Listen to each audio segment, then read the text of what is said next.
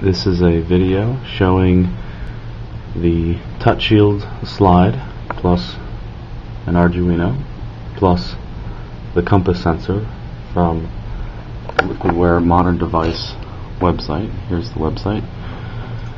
The cheat sheet at the bottom of the site I've loaded and opened up here. It's the compass module, and it shows how to connect the compass onto this Arduino, and this is the source code to get it running, which I've uploaded. There's a program that runs on the Arduino that pulls the compass sensor, and then the Arduino sends the values that it gets up to the TouchShield slide, which then displays the values. So you can see that as I turn the compass around,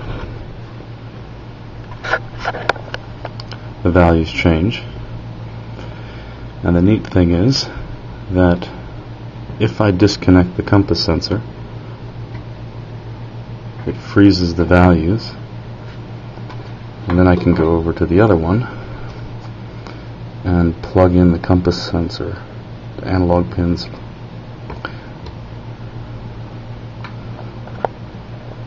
and it immediately starts pulling this one until I get it to a certain point. And then I unplug the sensor, then it doesn't pull anymore until I put it back in.